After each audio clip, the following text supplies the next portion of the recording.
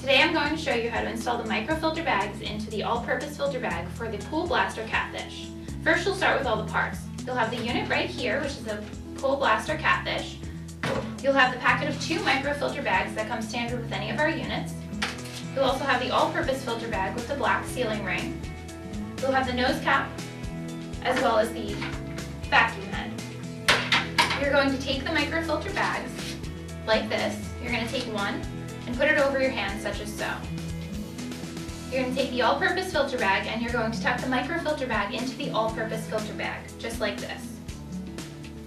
You're going to fold the edges over the black ring so there's excess hanging down. It'll look like this.